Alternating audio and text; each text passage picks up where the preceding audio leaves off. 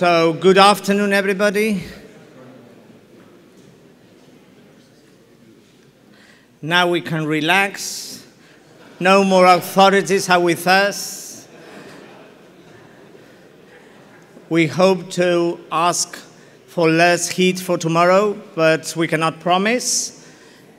Two announcements before I leave, and I promise not to speak till tomorrow. As you've arrived to your seat, you have found a sheet of paper.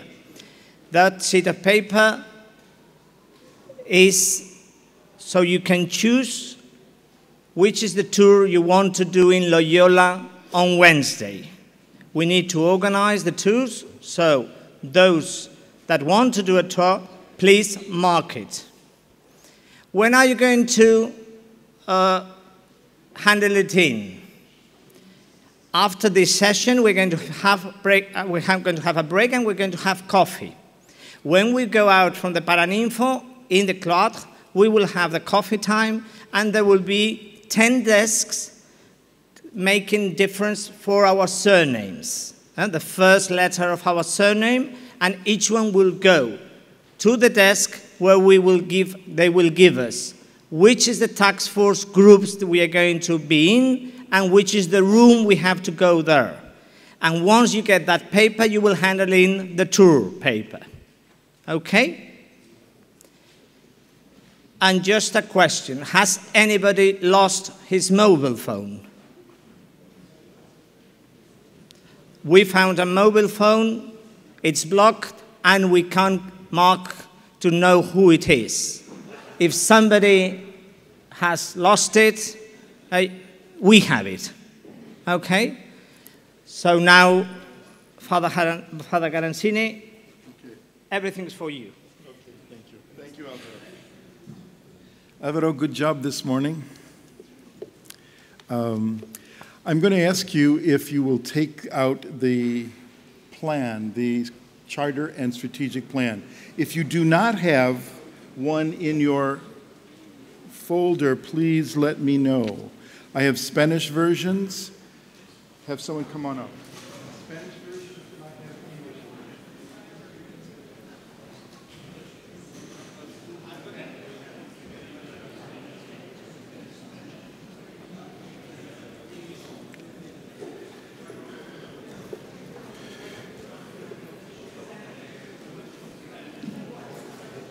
Just stay where you are, and they'll come around with these and get them to you.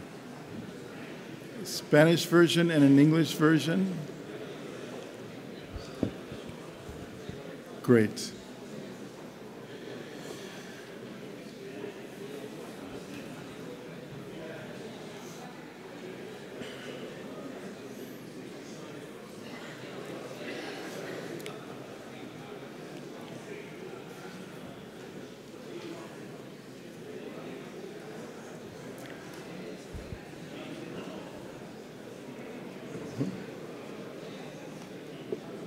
Okay? In the back.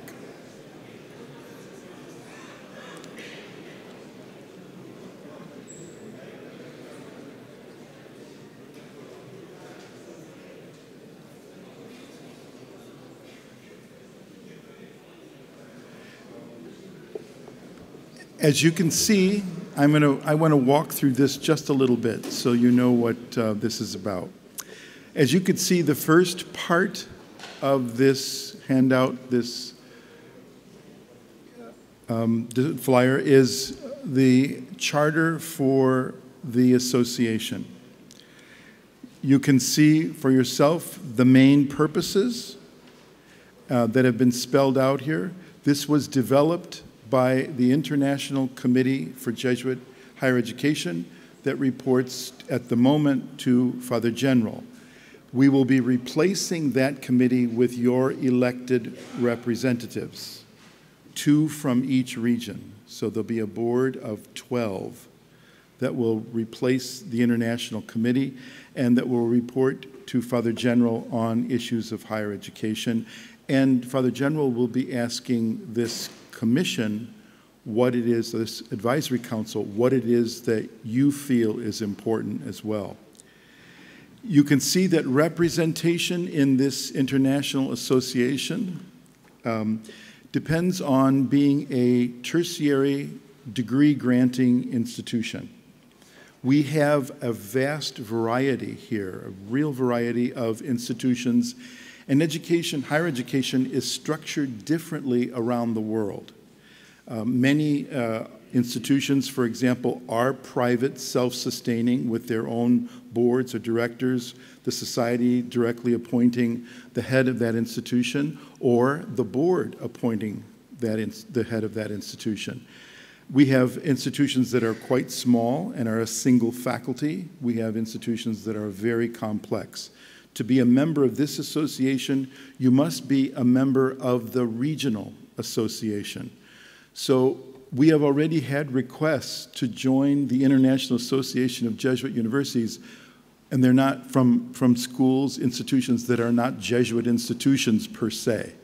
They like to think of themselves as Jesuit, or they were formerly Jesuit sponsored, but unless they're sponsored by a province and within a region, then they can't belong to this association. So the International Association is actually a network or an association of associations.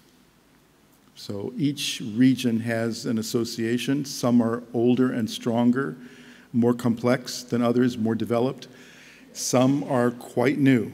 Some are just getting formed. And we'll probably learn about that. We'll learn about that probably on Thursday. So those are two types of members: those that can't be official members because they're not degree-granting institutions sponsored by the society, but they are sponsored by the society, but they may be a research institute or whatever, dealing with people at the postgraduate level, doing research and social advocacy. Those could be associate members, so there's an associate member category. Then how this assembly will work. We will meet every 3 years. It was decided in Melbourne that 5 years is too long, too many changes in institutional leadership, etc., too much loss of memory, that we would meet every 3 years. This board, the IAJU Advisory Council, will meet 3 times each year, 2 times virtually and once in person in Rome. So they will meet, when they meet in Rome, they will meet with the general. So that's how the organization will function. And it will take its cues from the regional association groups.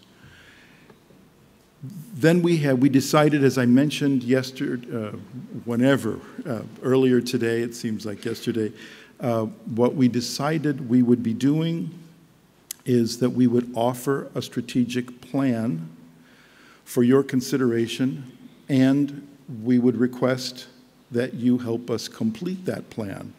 So the plan begins with a vision statement, as you can see, to become institutions that promote peace and reconciliation, justice and faith through research and the formation of students in order to transform society and culture.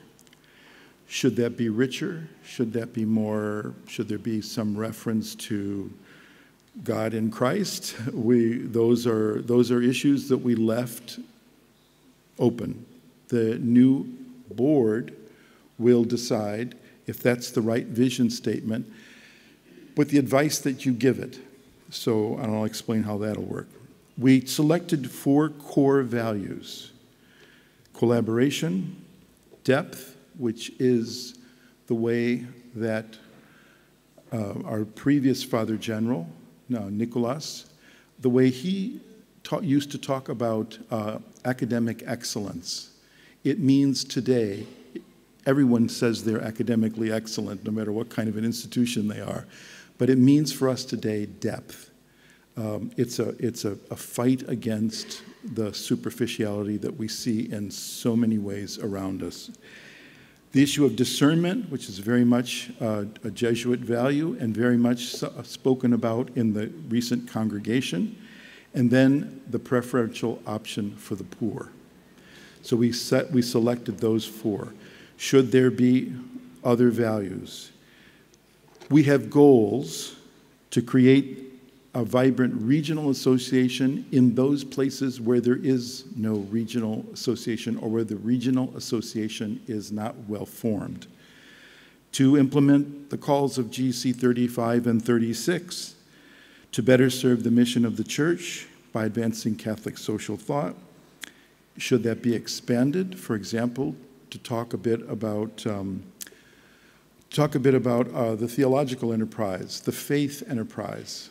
Catholic social thought is part of the treasury of the Church. It's not the whole treasury of the Church.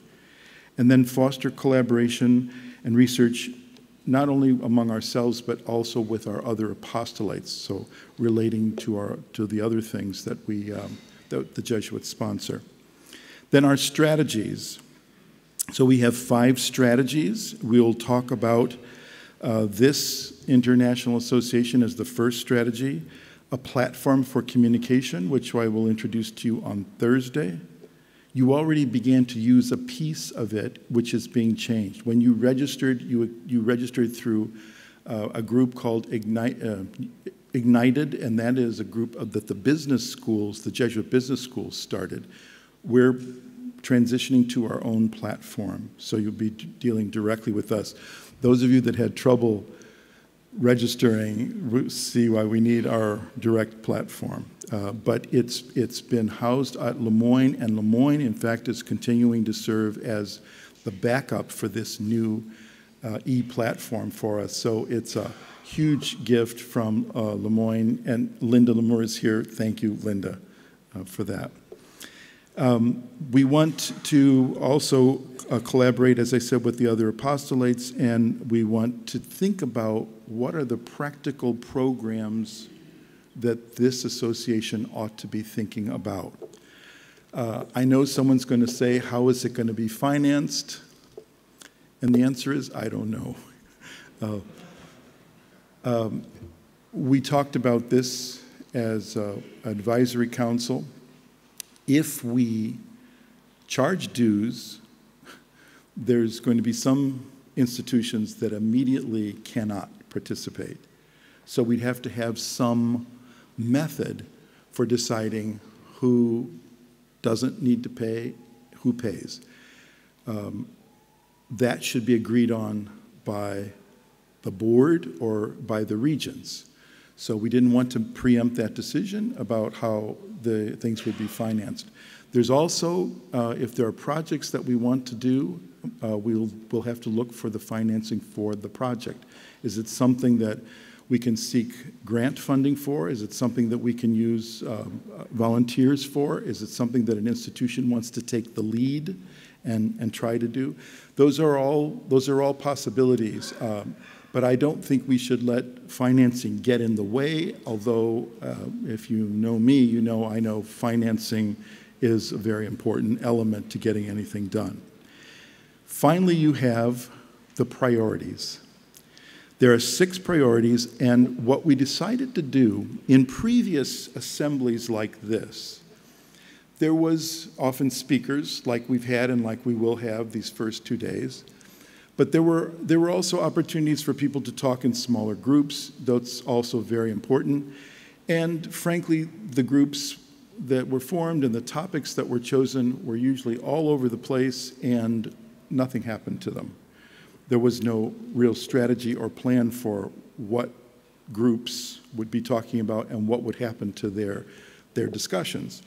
So what we decided to do is a representative from each of the 6 regions worked this past year on a task force, and they produced a position paper. These 6 topics: expanding higher education to those at the margins, forming civic and political leaders, promoting awareness and a sense of urgency for an integrated economic and environmental justice, increasing our effort to better serve and develop the Ignatian character of our own leaders in our schools, promoting faith, dialogue, collaboration, interfaith dialogue and collaboration, and then promoting the study of peace and reconciliation. Peace and study, it should be study and advocacy, a practice of peace and reconciliation. Those topics came out of GC 36 and actually GC 35 as well, the decree number 1. Those were lifted by the group as the key topics that they thought we should be addressing as higher ed institutions. So the 6 task forces worked all year. They worked very hard. They produced a paper. The papers have been posted, and you were told they were posted. Each of these task forces is going to explain why they think this is an incredibly important issue that should characterize our institutions going into the future. They will also explain or mention that there are conversations that you will be invited to participate in, and that's what Alvaro was just referring to. Conversation A happens after this session. Conversation B happens tomorrow morning, and conversation C happens tomorrow afternoon. We asked you if you would like to select a conversation topic, and we have those, and if you did not, we assigned you to them. What should the conversations do? If you open your books, your program book to page 59, they're not called workshops for a reason. No one's going to lecture you or present you a program. They're called conversations because we'd like, in smaller groups, we'd like to get your reaction, your contribution, your concerns, what you think is involved in this topic, how your institution may be handling it or not handling it.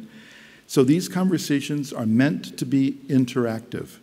Participants should feel free to contribute their knowledge and to ask questions of one another. The role of the facilitator, who is a member of one of their task forces, is to assist the group to follow in the flow of conversation and interchange.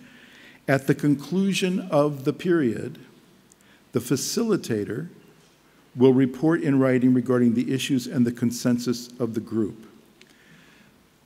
The reports will be taken and studied by the task force chair, and a summary of those, hopefully there will be not only comments, criticisms about what's not being addressed, suggestions, perhaps volunteering that we are an institution, at our particular institution, we would like to take a leadership role and we would love to be part of any kind of group work that happens from here going forward.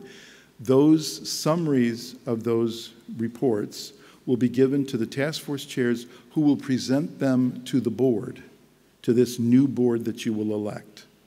So this is a way of trying to begin a process of conversations about particular issues that we want to deal with and follow-up, so that at the next of these 3 years from now, there is a report on what happened on this issue over the last 3 years. We're trying to build, as you can see, a sense of kind of accountability into this organization. Difficult because it's global. People are at different places. But if we could, one of the task force chairs asked me recently, what's your biggest hope? My biggest hope would be that we could build together, we could build communities of concern, professional communities that were speaking with one another, planning with one another, coordinating with one another via the e-platform. So these professional communities are what our ultimate goal would be, and then if projects, specific projects grow up, we would be very happy about that too. On Thursday, let me talk a bit about Wednesday. So we'll be doing this over the next 2 days. On Wednesday, as you know, we go to Loyola. The first thing that we do will be hear from Father General. He has a prepared text, and he will deliver that. We will be in the Basilica. There was an aula, I don't know if you had heard this, there was an aula that was being prepared. We were going to be the first ones to use it. There was a roof fire. There was, I think it was the welder. and there was quite a bit of damage, so the aula is not ready for us. We'll be in the church. So he will deliver that there. Following that, half or 3 of the regions will begin tours. And you will learn what that, you will ask for a particular tour, and then we'll be dividing you up accordingly. The other half will begin meeting. They'll meet for an hour and a half. Father General will spend a half hour with each group. And the other hour, you were asked to start discussing this. Is this the charter that you want? We're going to sign it. Should it change? Should it be modified? I doubt that people want to scrap it and start over. But what do you think about the charter? And then the plan. Start talking about the plan. On Thursday, by the way, there's a morning session. Either you're on a tour or you're in your discussion group by region. We have lunch, and then in the afternoon, those that were on the tour are having their discussion. Those that were having a discussion go on, have a tour. So you'll see that's all. It will all be pretty clear. Won't be very complicated, I think, and that should run fairly smoothly. On Thursday, there are a series of groups that would like to make proposals that the new IAJU would collaborate, sponsor, endorse, whatever, this program. And there are 4 or 5 of those that will be presented on Thursday morning. Then you will break, and there will be a series of, you'll break into your regional group again. So the Latin Americans will meet, the Asians, South Asians will meet, the North Americans will meet, et cetera, in their own group. And there, for an hour and a half, you will have the opportunity to answer a series of questions about these things, about the presentations, about the strategic plan, and elect your 2 representatives to the new IAJU board. Who should elect? 1 person from each institution should vote. There are a number of the regions have a number of other people that have come. There are people from the task forces that are here, but I think there should be only 1 vote per institution for the representative.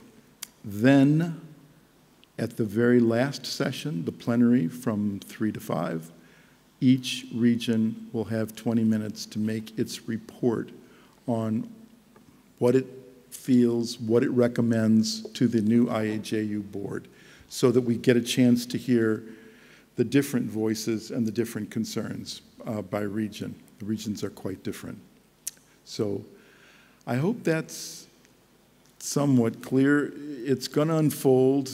It's going to happen. I think it'll be fine. But if you have concerns about where you fit in something, just please let me know. So I want to start with the task forces. The first task force I'd like to present to you is the Formation for Leadership in an Ignatian tradition, in the Ignatian tradition. It's been led by David McCallum from Lemoyne, and the task force report begins with these 2 sentences.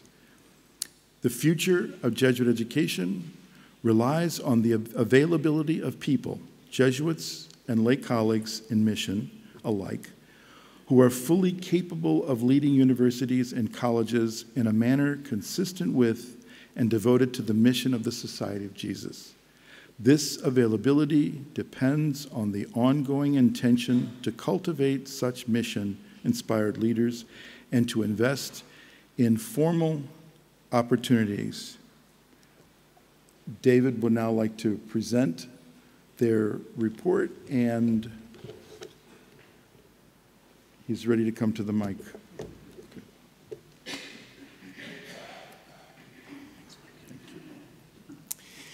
You know, in the interest of all staying awake, these may be filled with great information, but they also make great fans.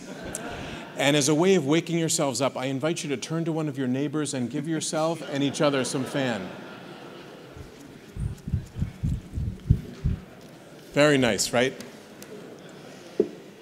Also, we know that the King and Father General have departed, so relax. This is the time to roll up our sleeves and start work.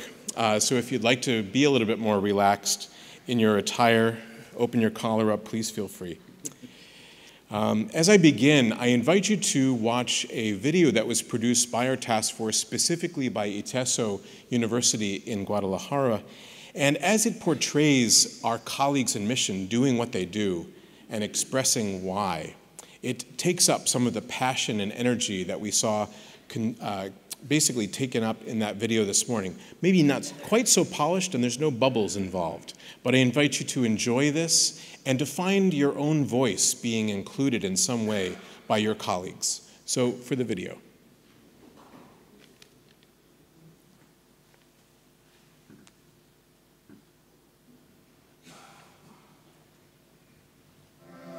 Jesuit education should be transformative education. The main mission of any Jesuit education is to help students developing their potential in such a way so that everyone becomes a person of compassion, competence, and science. One very important area in our colleges is taking care of what we call the Ignatian value, cura personalis, care for the individual. Care of that whole person so deeply that providing constructive feedback to help people grow becomes part of the vernacular, not just a pat on the back. I think, growing this capability or this capacity for Ignatian leadership transcends not just to faculty and staff, but also transcends to students. Es un liderazgo que no se impone, sino que propone, que no vence, sino que convence. Es un liderazgo que implica el inspirar a otros. Invites those whom you lead or with whom you work to live into sort of the fullness of their giftedness. El tipo de liderazgo que se requiere en general en las universidades me parece que es un liderazgo que busca en todo momento cuáles son las mejores condiciones para formar estudiantes que sean capaces de contemplar la realidad, de analizarla, de sentirla, para que con base en ello puedan ir apropiándose de acciones que los lleven a desarrollar mejores condiciones de vida para todos. Se necesita un tipo de liderazgo abierto a los demás, que ponga al centro a las personas, tanto como sujetos individuales, pero sobre todo como sujetos colectivos, sujetos comunitarios. Communal discernment has become a huge part of how I lead at Creighton, engaging my colleagues to think more deeply about the difference we want to make in students' lives. El futuro de la formación de líderes ignacianos, leyendo en todo momento los signos de los tiempos. Para entender la situación de los jóvenes hoy, de ofrecerles experiencias que los contagien, en donde vean en carne propia lo que es la injusticia, pero también la capacidad de la gente para luchar por sí misma. Por sus aspiraciones de vida, por la manera en que están construyendo procesos de justicia, procesos de igualdad. C'est un leadership courageux qui résiste à toutes sortes de pressions qu'on rencontre dans les milieux universitaires. Ce que je veux dire par là, c'est que aquello que te da paz, que te da tranquilidad, que aumenta tu fe, tu esperanza y tu amor a los demás, eso es señal de que eso es lo que Dios te está pidiendo, aunque te cueste trabajo, aunque sea difícil, ¿no? La capacité à créer une communauté éducative. On pourrait parler de communauté universitaire, de communauté dans un collège. Entonces, el tipo de liderazgo que creo que se necesita es uno que contagie, que sea capaz de sumar a los chavos, de convocarlos, de escucharlos, pero sobre todo de motivarlos a que tengan sus propias opciones y que sean capaces de luchar por ellas. Quant à l'aspect communautaire, social ou politique de l'éducation jésuite, son objectif est de former des hommes et des femmes capables, c'est-à-dire capables de transformer les différentes structures des sociétés humaines dans lesquelles ils travaillent. De travailler l'union des cœurs, à consolider à harmoniser, à travailler pour pacifier ces cœurs-là. I think the formation of faculty into Ignatian leaders is a difficult task. I think we need to become more and more creative and innovative. Estas líneas sobre las cuales se van definiendo los nuevos modos de hacer la educación sean modos que nos lleven a disminuir las desigualdades, a cuidar la casa común como el espacio en el que todos habitamos, para que en todo momento vayamos formando estudiantes capaces de transformar la realidad de la que van siendo parte. As higher education changes so dramatically, we have more need for partnerships, working together with other institutions. We're not self-contained anymore. And I think that focus on the other puts Jesuit education and Jesuit educators in a strong position to lead and partner. And to me, that's the power of being Jesuit educated and having colleagues who are a part of this extraordinary mission that's so much bigger than anyone.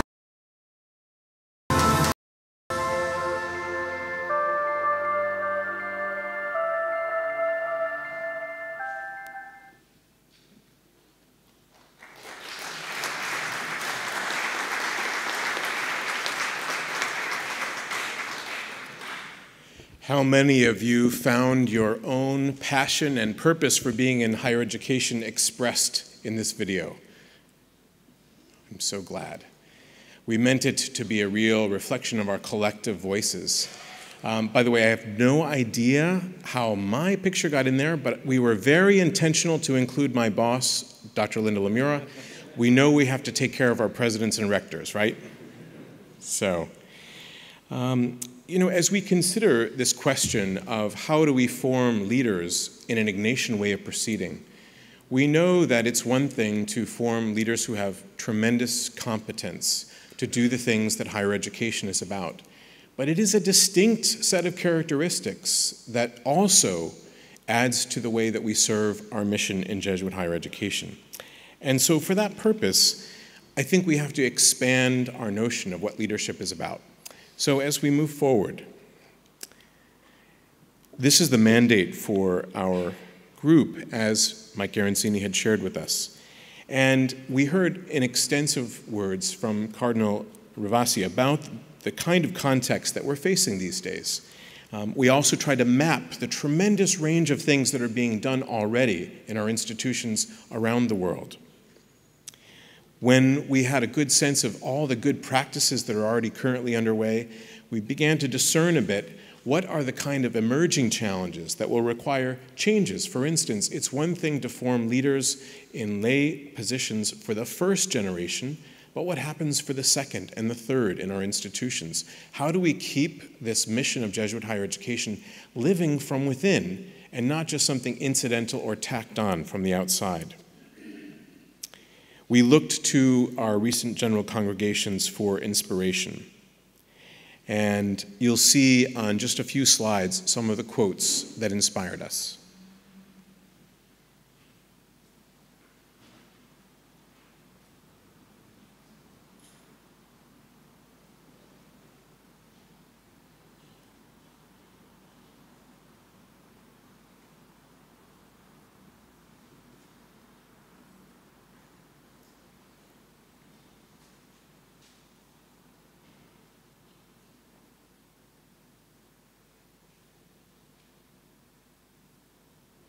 So notice this commitment that the Society of Jesus makes to the formation of our colleagues, but also to our own members.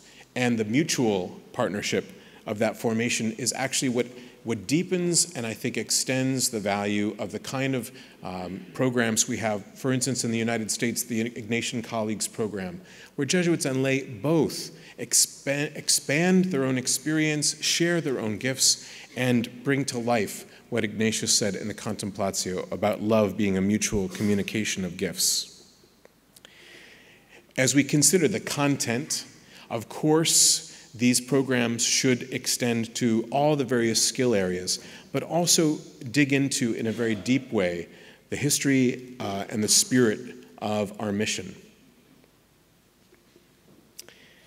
And finally, you know, it's very hard to define in any way what Ignatian leadership is.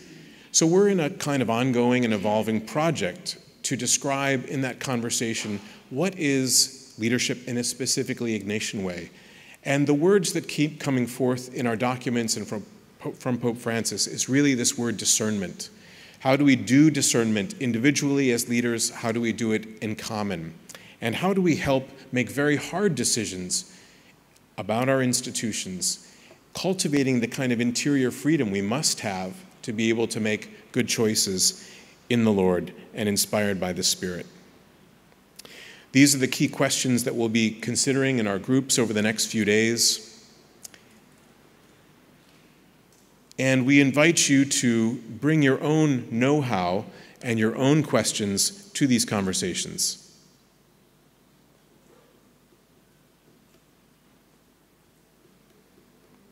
Okay. So thank you very much. And we want to then extend thanks to our task force members coming from all over the world. Thank you, Task Force 1.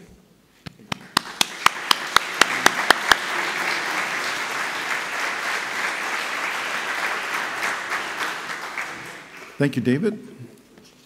Our next task force dealt with civic and political leadership formation.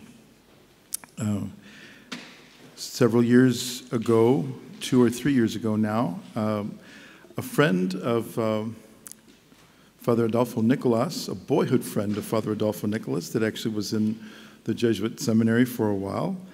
I think Pashi Echeverria is here. Where is Pashi?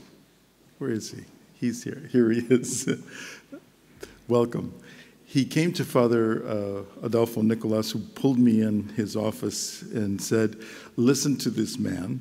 And Pashi was very articulate in saying basically this: you Jesuits have created civic leaders in every society that you have had a school.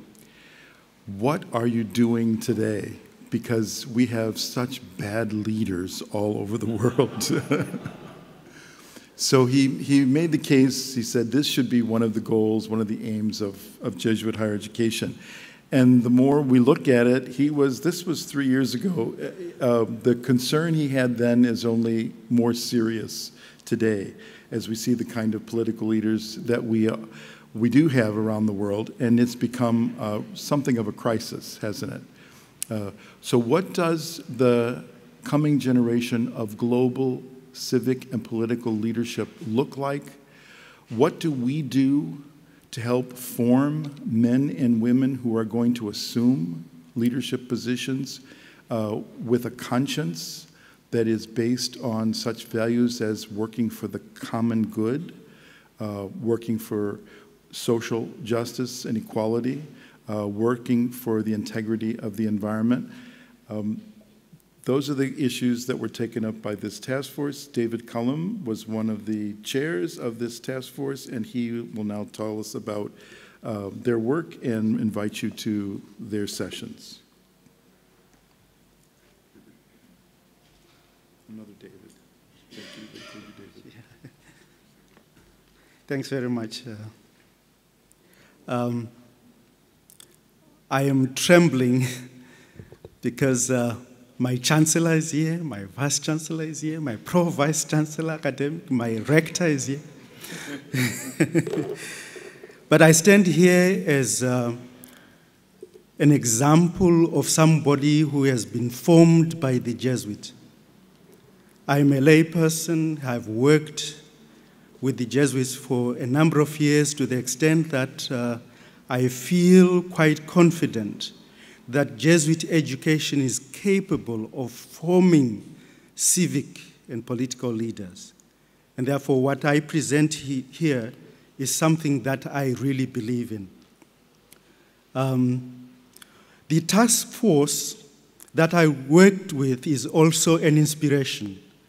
You can see the members of the task force coming from all over the world, and we worked very well together, which is also for me an experience of how formation can happen when people work together.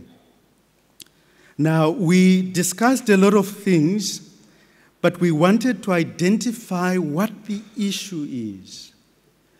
In other words, how can a university, a Jesuit university, respond to the current challenges, demands of the world? I'm glad that the Cardinal in the morning identified some of these challenges we were talking about. And it is important to recognize that these challenges are more than challenges for individual countries, individual communities. They are growing more and more connected, and people are growing more and more divided. And it is important to reorganize our responses to these challenges. And so how, and this is one of the issues, how can a Jesuit university respond to these challenges that we are facing today? The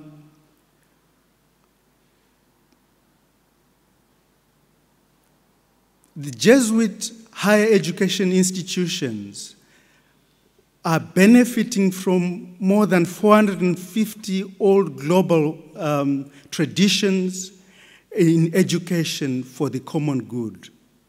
So we do have resources that are spiritual resources, ethical resources, institutional resources. How can they be put together to respond to current challenges? This is what we hope that in our conversations we will put on the table some of the things that we are suggesting, but we are hoping that members of those conversations can also bring more onto the table.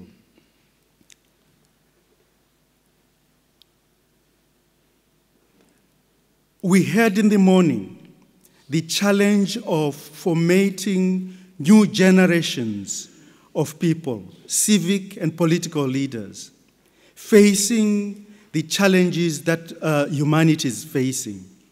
There are quite a number of them, from economic, environmental, gender inequalities, and so on. These challenges are increasingly having transnational dimensions. How can we collaborate to respond in our formation of civic and political leaders to these transnational dimensions? Of course, philosophy, theology, and the practices that Jesuit institutions have been developing over the years will be relevant, but they will need also to be put into their context. In other words, to be put in their context so that they can respond to the goals that we want in our civic leaders and political leaders.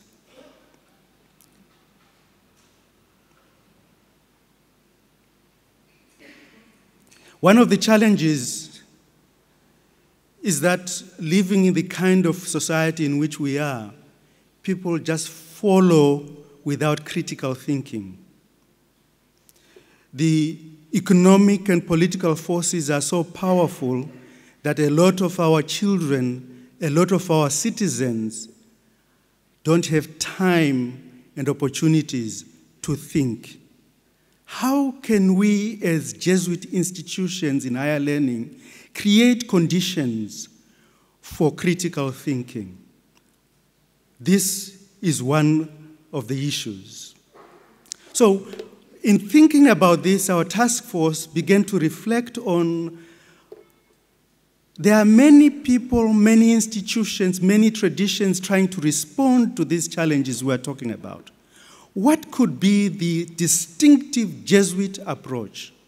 Of course, it's an approach we have seen, which is based on Catholic social teaching, based on the traditions that we talked about, and so on.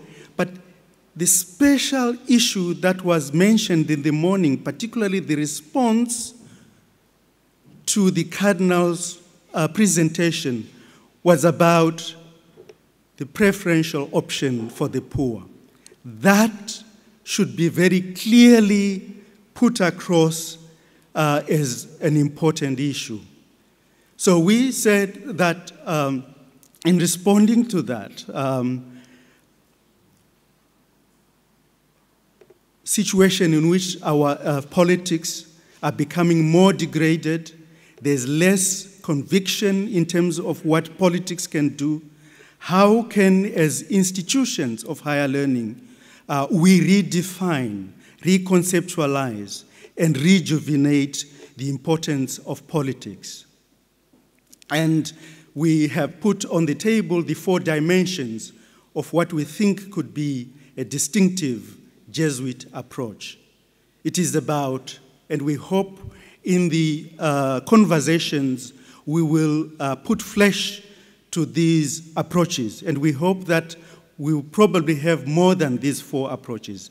But what is on the table is about preparing future leaders and citizens, encouraging faculty to address real social impact of our research, and engaging and dialoguing with our current civic leaders while we develop this university as a place where we really experiment with the things that challenge us today. I thank you.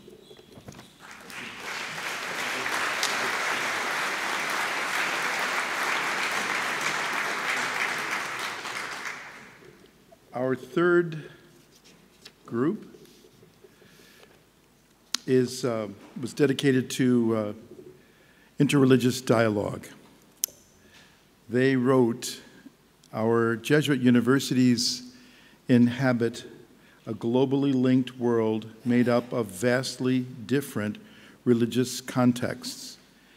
In some contexts, some locations, religious plurality, where Christians may be in a minority or a majority, or where Christianity is just one of many forms of social identity, has been a normal part of their daily living for centuries.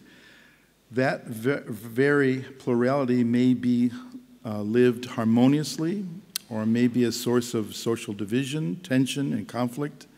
Many Jesuit universities and institutions of higher education are located in societies more recently affected by changes in religious makeup due to the movement of populations or political shifts or changes in commonly held beliefs or in practice. Some environments are affected by violence fueled by religious tensions or the rise of religious fundamentalism. Others find themselves in the middle of growing religious indifference." Dorian Llewellyn is here from the University of Santa Clara. He led the task force on religious interfaith dialogue, and I invite him to the podium, Dorian, to tell us about the task force and the conversations. Thank you. Our Jesuit universities range tremendously in our resources, in our size and our focus, but we all inhabit a world which is composed of different social, geographical, and political contexts. In all of our contexts, religion plays out wherever we are, in ways which are subtle or sometimes dramatic, and even in countries which are effectively now post-Christian, the influence of religion perdures. It's a form of culture, it's a mindset, and it manifests values, sometimes even in the most rigid secularism, you will find religion there. It is deeply enmeshed with local and global political and economic and environmental concerns. So this calls the Jesuit University to pay attention to a religious difference, to evaluate its positive impacts and its potential, as well as its challenges and possible threats. From that attention that we pay to this religious diversity, we hope to discern God's call. We live in societies which are not only local, but they're also globally linked. And increased global awareness can foster more integral action for the sake of the common good in our common home. So consequently, we need to educate our students better to be not only local, but also cosmopolitan citizens. And an important part of that education and awareness concerns the complexities of religion and religious plurality. So the Jesuit University has the duty of paying attention to students' religious literacy and interreligious competence in order for them to be able to better understand the world that is and to take more effective shared action in the world to come. So then, practically, how might we live, dialogue, and act as Jesuit universities in a world of religious difference? That is, as Jesuit universities and as Jesuit universities. So let me name just five contemporary simultaneous realities that will shape our considerations. One, we heard from Cardinal Ravasi this morning about communications technology. Our communications technology, the iPhones that many of us, I note, are using at the moment, favors rapid communication and information, but it can lead to shallow interpersonal relations. It promotes certain kinds of diversity, while it also leads to uniformity. And as we have seen in many places, it corrals people into ideological ghettos. We live in a world of increasing religious polarization, which has two extremes. One, aggressive secularism, and at the other pole, religious fundamentalism.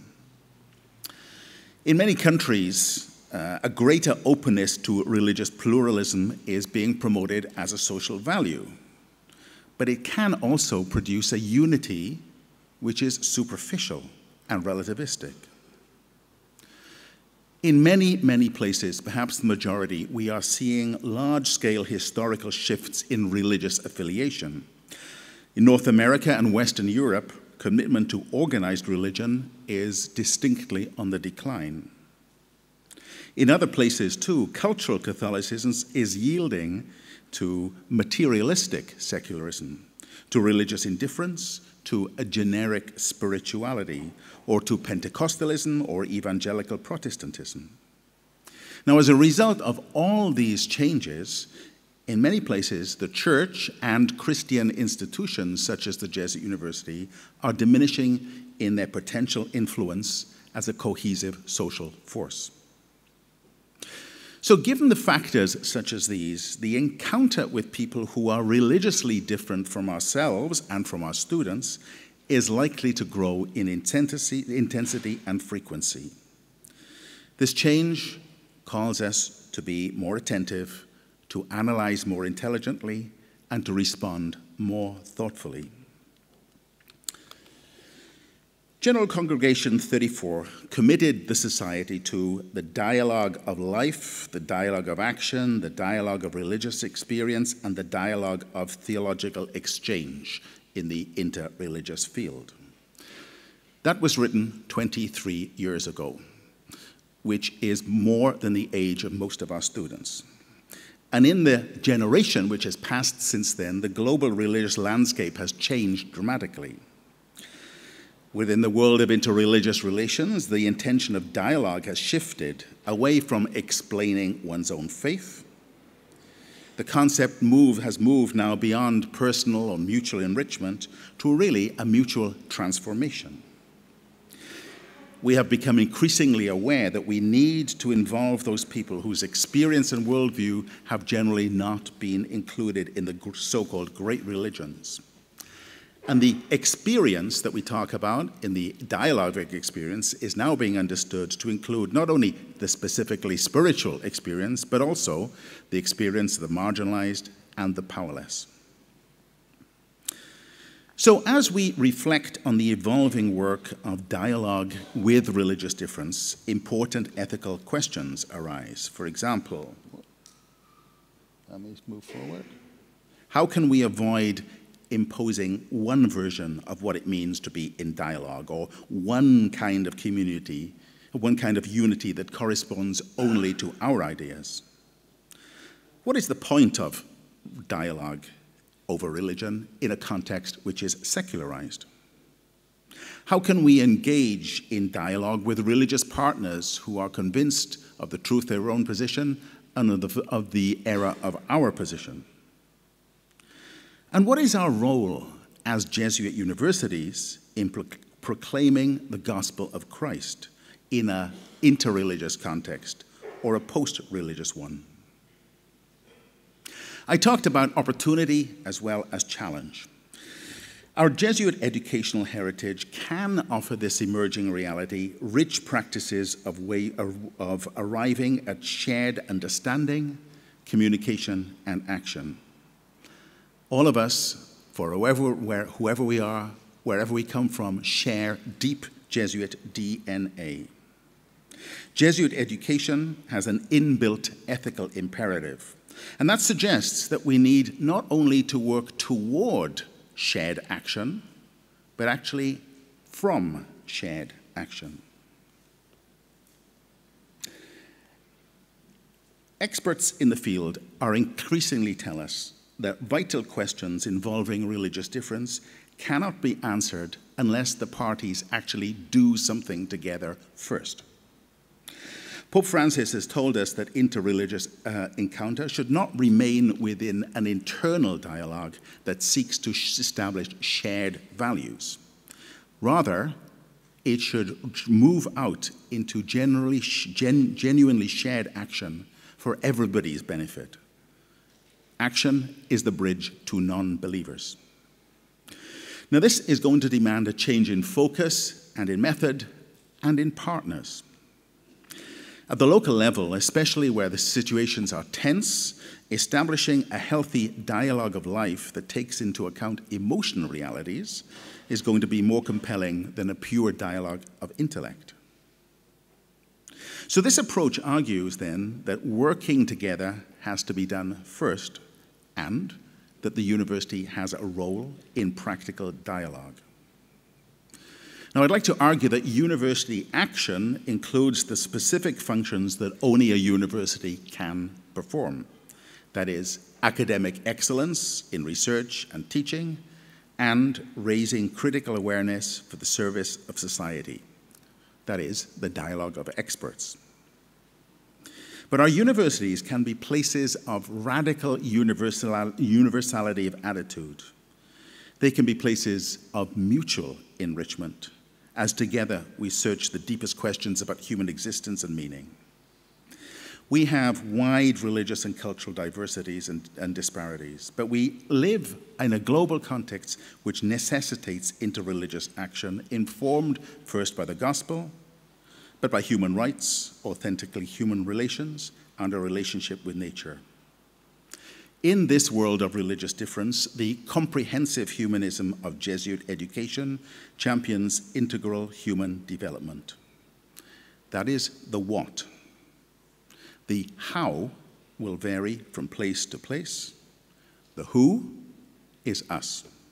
Thank you.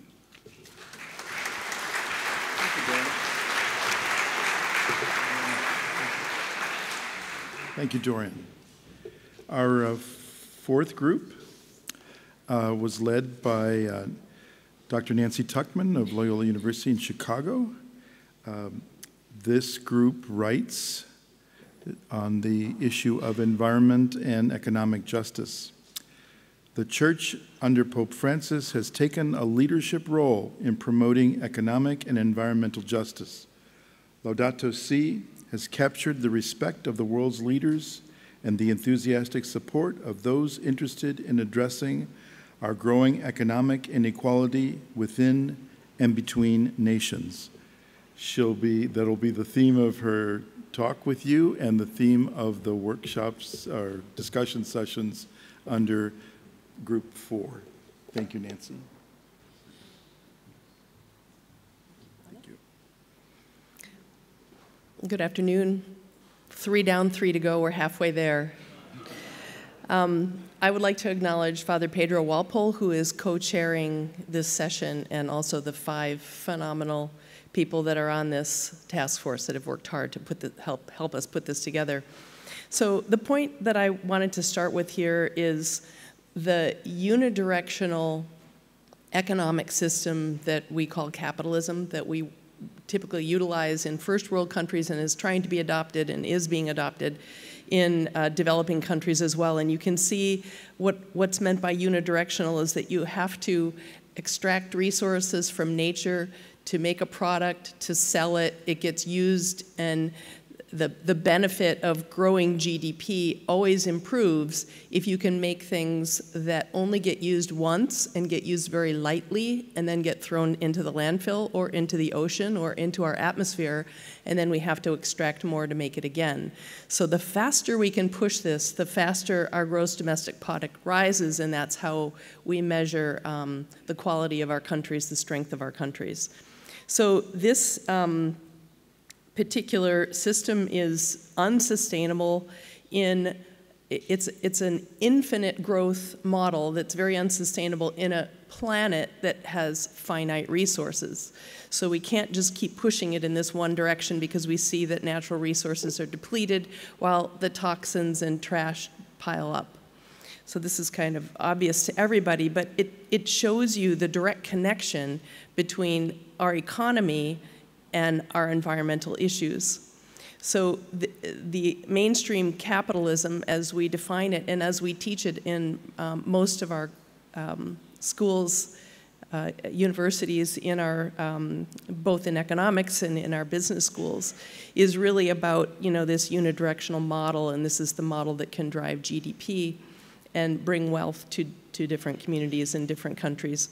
So this model is pretty inappropriate for a planet that has finite resources. And to just make a quote on this, that today we are stealing the future, selling it in the present, and we're calling it gross domestic product. So there's really very little thought about the outcome of this. I want to play this film, and I'll let the people in the back do it. Naomi Klein has written a book called This Changes Everything, and she's also got a film under the same name. And we're going to show you here the trailer of the film. It's very fast, it's very loud and very dramatic, but I really like how she ties together the economic driver of climate change and then how this disproportionately affects the poor and the marginalized and how people are rising up, and it's a call to action. So if you'd please play this, it's a quick 2-minute trailer here.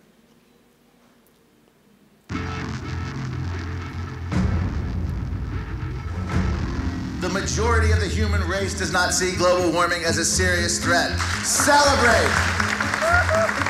Climate legislation is dead.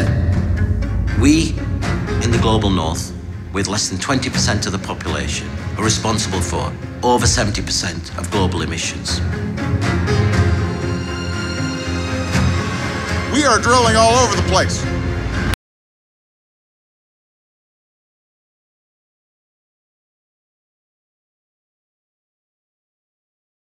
By climate change, most affected by environmental injustice. How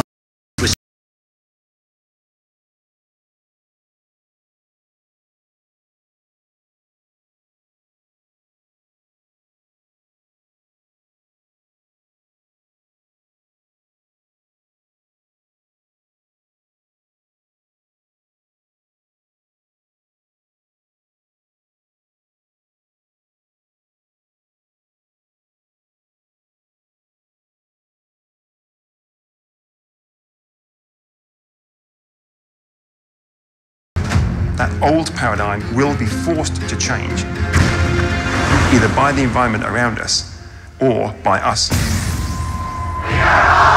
Part of this movement!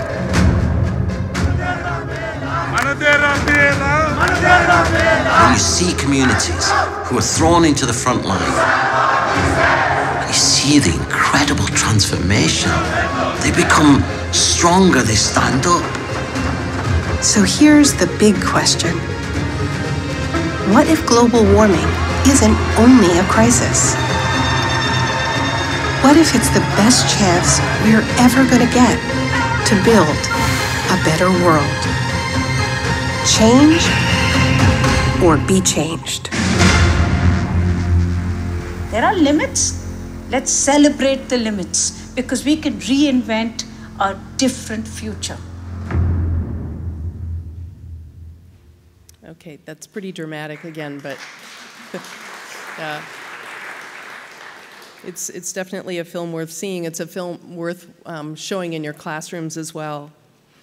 So one of the big questions is, are Jesuit universities complicit in this? Are we complicit in driving this capitalist economy and therefore training students to go out and make a lot of money and be really successful in their companies without thinking of the cost to people, to the planet, the way that people get displaced when we go into a new area, indigenous people oftentimes being displaced from mining. Okay, so these are all important questions that I think we need to be thinking about in our Jesuit universities. We're really, poised to be able to teach students a different way, more of a circular economy model. I pulled a couple of quotes from Thomas Berry's The Great Work, and this book is several decades old now, but he was right on target when he talked about the role of universities, and I would say in particular the role of Jesuit universities. When he's saying of the institutions that should be guiding us into a viable future, the university has a special place because it teaches all of the professions. Recently, universities have supported an exploitation of the earth by their teaching in business, the sciences, engineering, law, and economics. Our educational institutions need to see their purpose not as training personnel for exploiting the earth, but as guiding students towards an intimate relationship with the earth. And this sounds like it was taken right out of Laudato Si. For it is the planet itself that brings us into being. It sustains us in life and delights us with its wonders. And he sort of goes on, but one thing I want to point out is that the millennials that we teach now seem to understand that everything is connected, and this is really what the Pope says over and over again in Laudato Si about an integral ecology. Everything is connected. Every action and decision and purpose that we make has a ripple effect, both upstream in the supply chain and downstream in the waste stream. Students understand that, and they want to know, how can I be part of the solution? Laudato Si is so valuable in this conversation because it really speaks to everybody. It doesn't speak just to scientists or engineers or humanists. It speaks to all people on the planet, and it really teaches us how closely related and how completely dependent we are on natural systems, and keeping them clean and healthy benefits humans and human health and well-being as well. So our task force would argue that the Society of Jesus must employ moral and religious leadership to intervene and affect a change in direction through its expansive social and ecological educational directorates. So in our discussions, we will bring a few different models of how this can be done in Jesuit universities, how we can rethink our economic model and the way towards a sustainable future.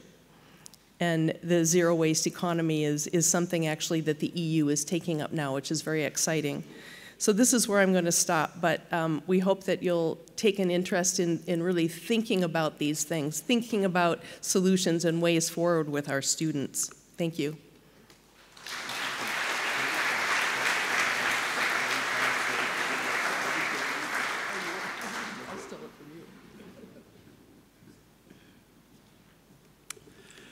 Group number 5 was dedicated to the topic of educating the marginalized.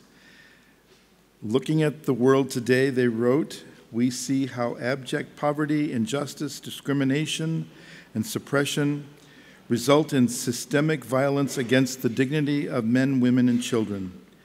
The end result from the world of conflict and suppression, persecution, violence, natural disaster, the scourge of poverty is refugees, migrants, and internally displaced people. economically, socially, and religiously marginalized. This end result needs a response as a testament to the innate desire for happiness and dignity of every human being.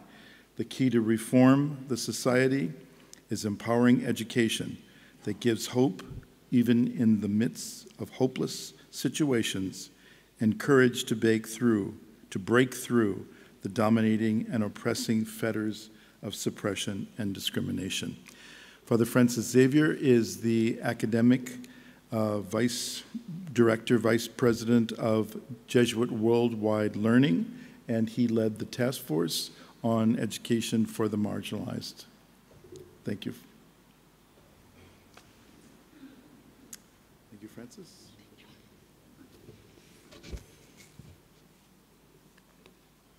Good afternoon. Thanks to the organizing committee and gratitude to the members of the task force. The task force on the education of the marginalized believes the transformation of the world is possible through the education of the marginalized, where we learn together with them.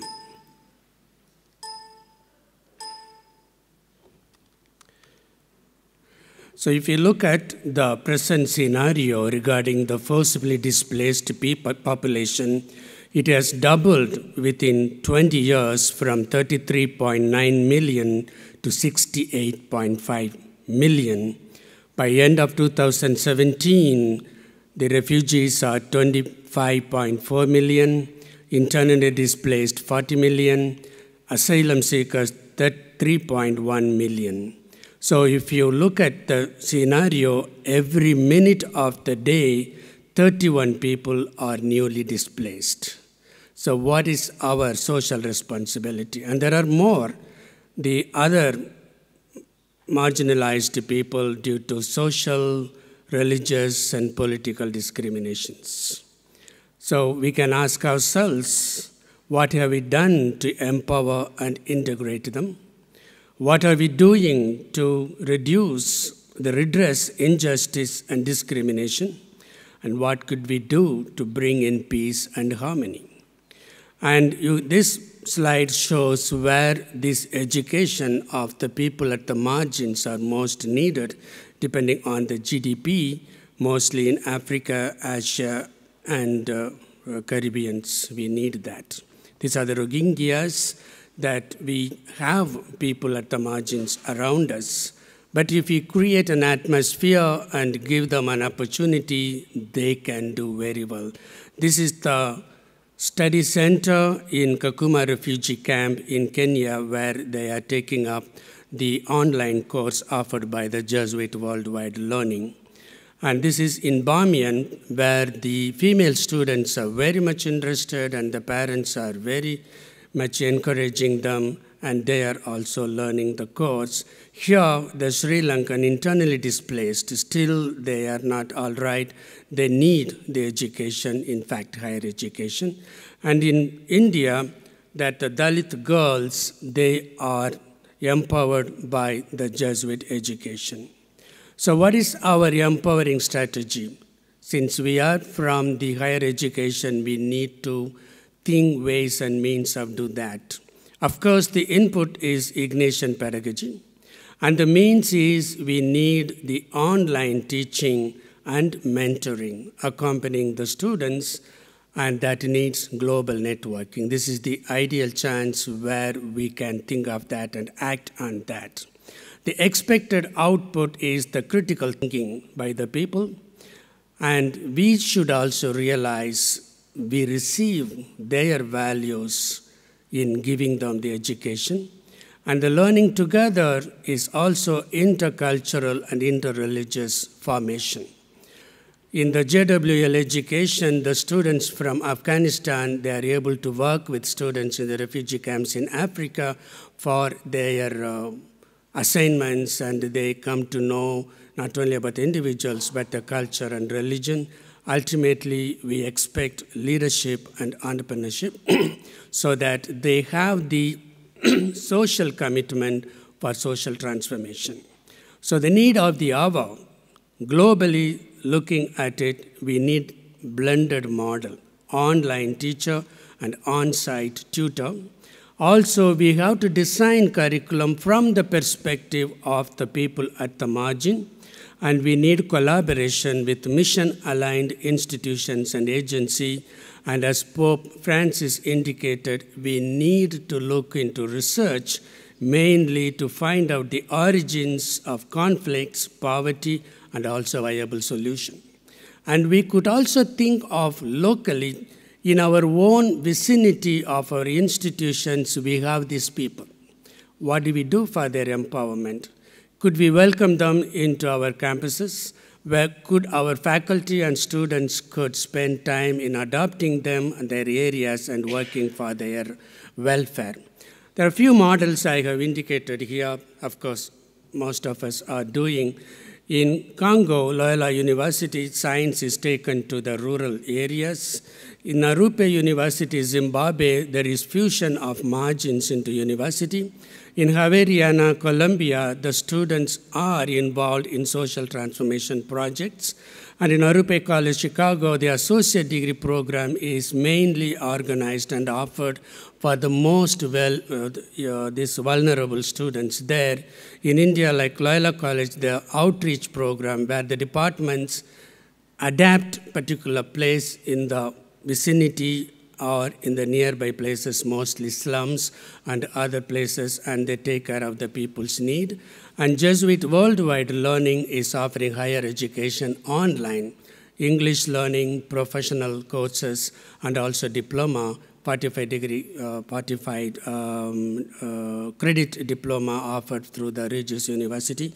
And more information is given in the annual report of the JWL. As you go out, you will be getting a copy of that you will get. There are other organizations preparing people at the margins, for example, JRS and Fialegri and others. We need to collaborate with us. But the impact is really great. As I mentioned earlier, the Loyola University Congo promotes oyster mushroom projects. About 60 kilometers away, the professors visit the people and help them. And Colombia Javeriana, the education is with the people at the margins. And at the end, you see the graduation. This is taken in Kakuma, the Chaleka refugee camp in Malawi. Next week, there is going to be graduation of another batch in both in Kenya and Malawi in their refugee camps. And these are the people who are the alumnus and alumna of JWL courses. Roland and Grace, they were invited by the UNESCO conference in Paris a couple of years ago. And in Bamiyan, the women are taking up the lead, either forming the bike club or ski club or studying together, they are doing that. And Pope has indicated that we have to work on research. And JWL follows this research model. This is the bottom-up transformation where using the global thinking and the community of leaders online and on-site, how do we work? And how using our Ignatian experience, we can give the high-quality education to the people. Of course, the physical need also is there, and we need global partnership. We also have the transformation through education for a more peaceful, humane world. Recently, the Pope said, change your education system, the society would be changed. So this is the work of the Society of Jesus, and we have a responsibility for these people, and we have to have this program where we work together to transform the world. So keeping this program of JWL and collaborating with JWL or with one another, we can really realize our goal in that. So here, as Pope said, studies into the root causes of forced migration with the aim of identifying viable solutions is the need of the hour, and the action plan, we are aware of it. Academic, we need to collaborate and innovate program for the needs of the marginalized, and research, social and scientific research, as mentioned earlier, and how does this research help the people for the target group? And we need finance as well. The Jesuit universities and colleges could think of endowments or scholarships, or they can seek donors and benefactors, and the faculties could contribute the part of their time or stipend for the welfare of the students, education of the students, and the faculty and students could be offered the immersion program. They could visit the places where these marginalized are there. Even if you can't go to the refugee camps, in the vicinity you have the marginalized and you can do, and thereby you come to know their need and you can work. There is also advocacy. We are powerful people, and higher education needs to integrate these people into the mainstream society, and also we need to address the circumstance of women and children. And as in the language of John Bruno, we can say the marginalized are the crucified today. As Father Karanjini quoted that in the beginning, the end result from the world of conflict and suppression, persecution, violence, natural disaster, and the scourge of poverty is refugees, migrants, internally displaced, economically, socially, and religiously marginalized. What is our answer to them? The answer is creating opportunity for a better world. And Jesuit higher education is an empowering education, and our challenge, and also it is our privilege. So once again, or every now and then, we can ask ourselves the Ignatian soul-searching questions. What have we done? What we are doing? What ought we to do for the people at the margins through higher education? We know our heritage, we know our mission, only we have to act upon. Thank you for listening.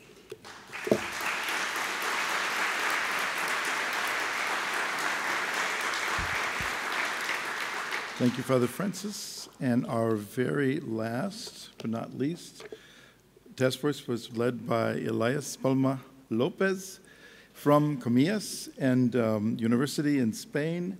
And I won't read anything because we're running out of time, so I'll get you right to the platform. Peace and reconciliation.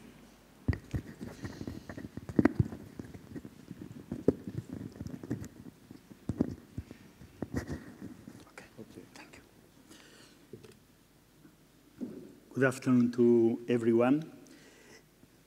I'm in white because I'm going to talk about peace, okay? Peace and reconciliation. Voy a cambiar a español, ¿vale? El reino de los cielos es un reino de paz y un reino de justicia. Y para entrar en el reino de los cielos hay que convertirse como niños. No necesariamente por el ser naif, sino que tenemos que ser tremendamente mansos como palomas, pero tremendamente astutos como serpientes. Y por eso estamos aquí, para intentar ser astutos como serpientes y poner todas nuestras instituciones al servicio de esta gran misión que nos plantea la Compañía de Jesús, y que, si os dais cuenta, todo el resto de las task forces, de los grupos de trabajo, han tocado el tema de conflicto, el tema de paz, el tema de reconciliación. Okay, if I can speak in English better, let's try. Okay. So, all this is coming from God. The ministry of reconciliation is coming from God. It is a gift from the heaven. It is a gift from the source of love, that is God. It is a grace, but we need to cooperate with that grace, with that gift. And we are invited to become ambassadors of reconciliation, ambassadors of peace, and for that we need to get organized.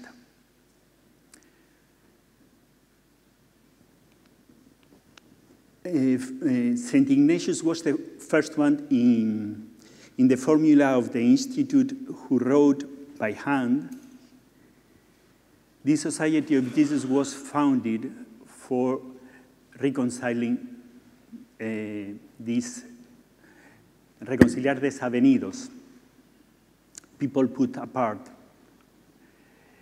The General Congregation 35th is the one that takes the topic again very clearly and sends us to reconcile in these three levels, three dimensions.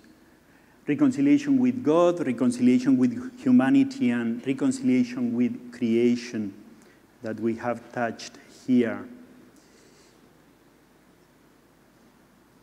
The General Congregation 36 is even clearer than the previous one, saying that all the works of the Society of Jesus have to be committed to the mission of reconciliation, also the intellectual apostolate.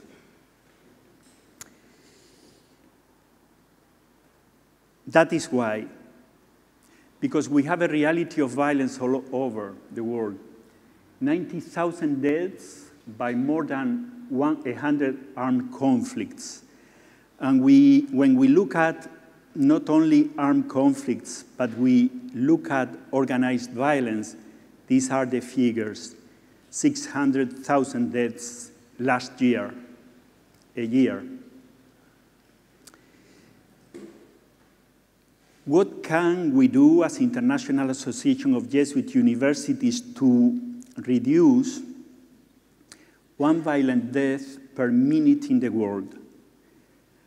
But if we look at, structural violence and bad governance, we will see that this figure multiplies by 50, even 100. What can we do? Let's see now a video in which we have Pacho de Rú in Colombia.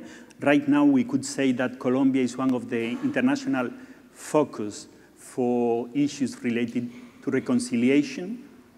And we have the wonderful example of Colombia, and Pacho de Rú was the previous provincial there.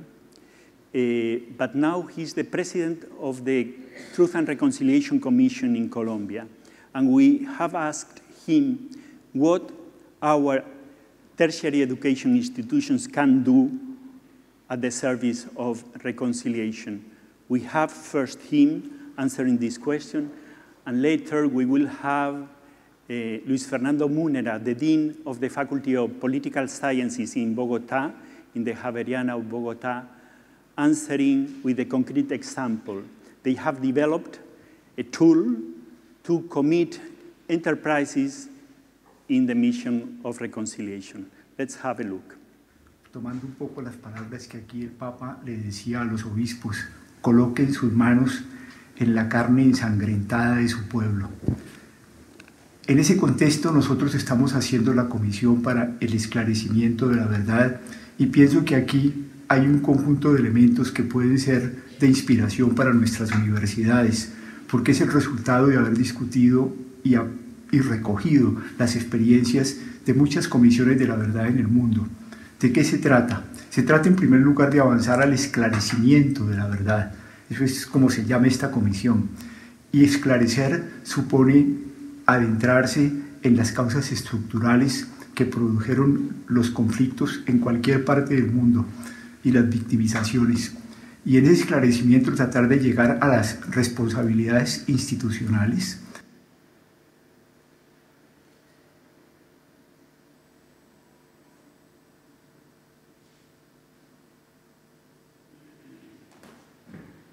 Dentro del gran propósito institucional de la Universidad Javeriana de trabajar por la construcción de paz y la reconciliación, hace un par de años un grupo de profesores de diversas facultades, dirigidos por la Vicerrectoría de Extensión y Relaciones Interinstitucionales, llegaron a un acuerdo con la Fundación Paz País y con el Instituto Colombiano de Normas Técnicas de Calidad ICONTEC para desarrollar una norma técnica de empresa que hemos llamado Sistema de Gestión de Cultura de Paz Organizacional.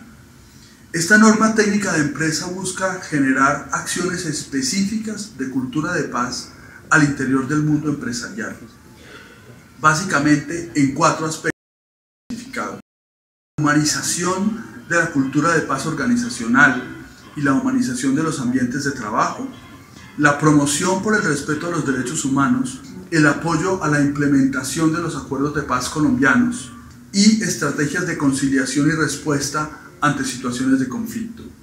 Estas 4 acciones específicas de cultura de paz generan un sello de calidad apoyado por nuestro certificador de calidad nacional. Y la Universidad Javeriana ha construido también un sistema de apoyo, de formación y de consultoría para las empresas que quieran implementar esta norma técnica de empresa al interior de sus organizaciones. This is one of the examples, good examples that we have of the commitment of our universities in the mission of reconciliation, but we have many around the world in your universities. What are our challenges? We have chosen 3 in our task force. The first one is to listen to the context, to the violent context, to do contemplative analysis of reality, and to have a direct exposure to suffering people. At times, because our private universities, we are far apart from the real wound of the world, and we need to get in touch because we cannot heal from outside. First challenge. Second one,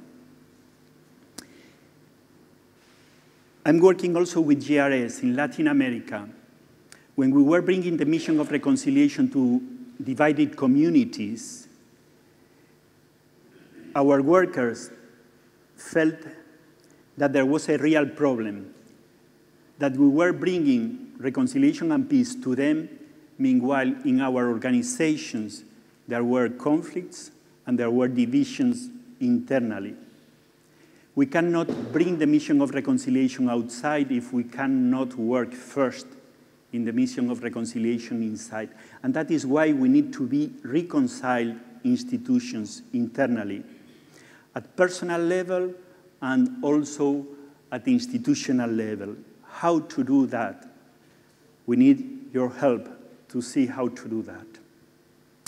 Third, 3 actions: mapping, collaboration, networking, and institutional examen. So now we need to be not only reconciled institutions, but also reconciling institutions outside. These 3 actions. First one, mapping. These questions are for you.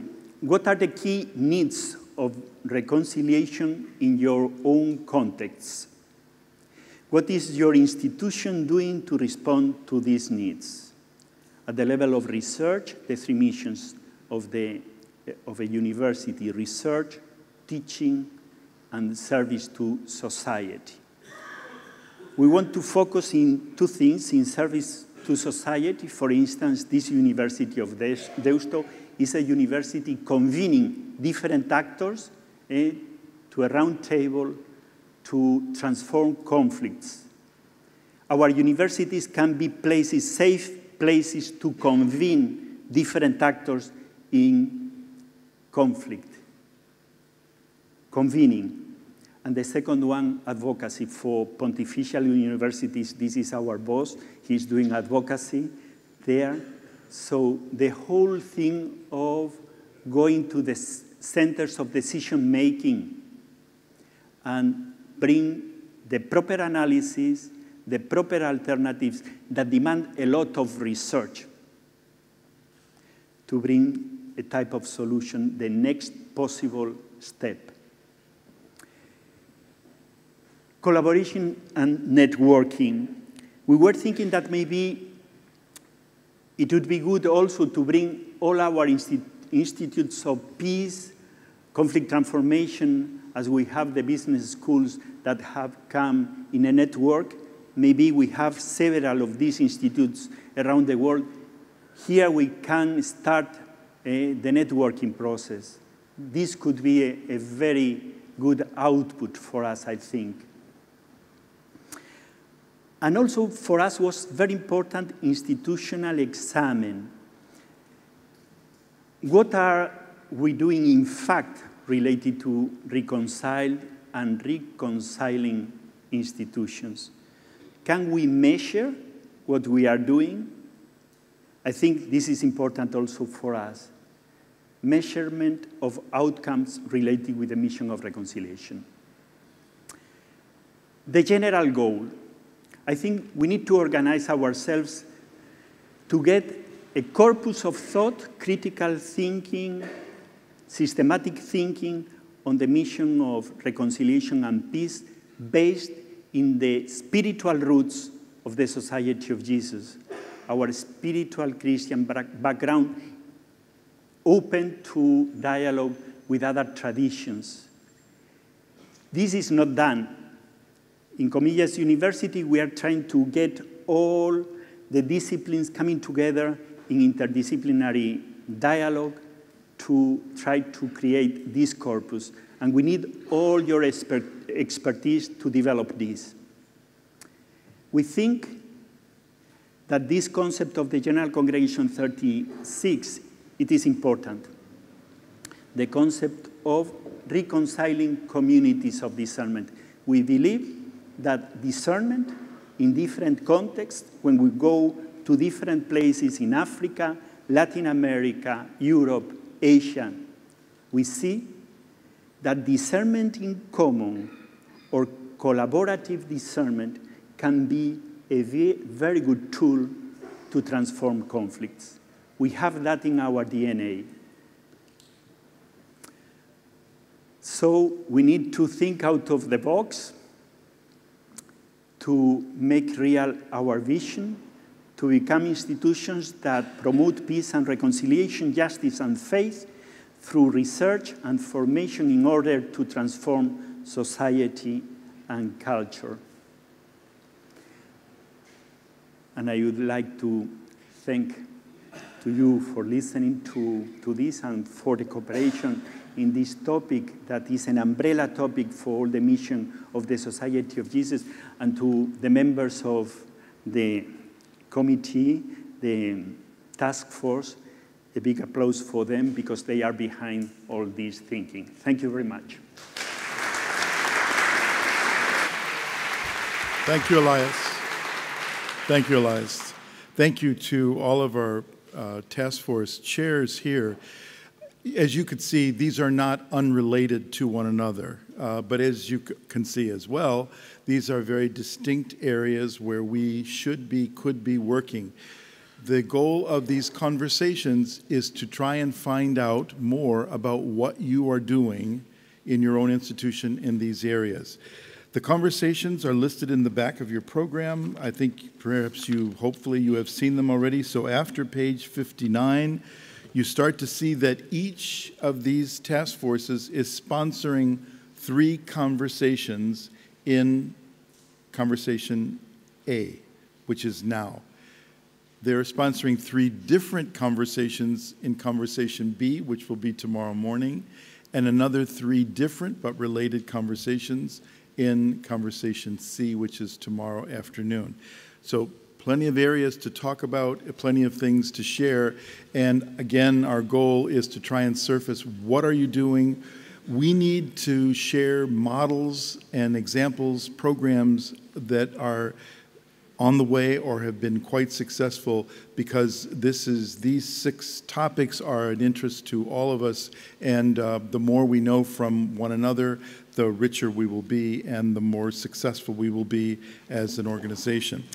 So we break now for about a 20-minute coffee break, and then at 4:15, 4:20, you will have a chance to go to these conversations, and I think Alvaro already told us how you'll find out. Just to remember, when you get out now, you will see that in the cloître you've got some desks with the capital letters from A to C, so you can reach your surname and ask for the page where you're going to have your task force and the room it is.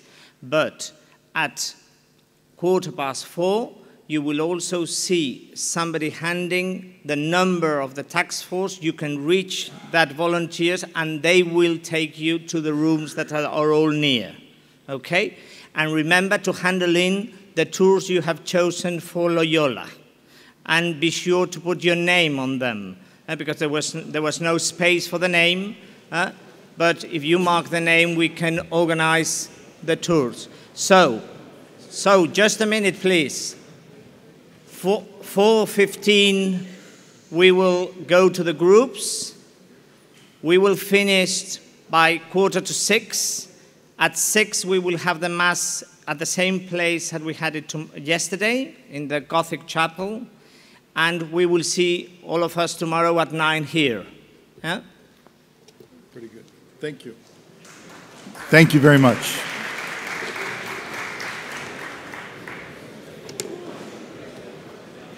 Okay.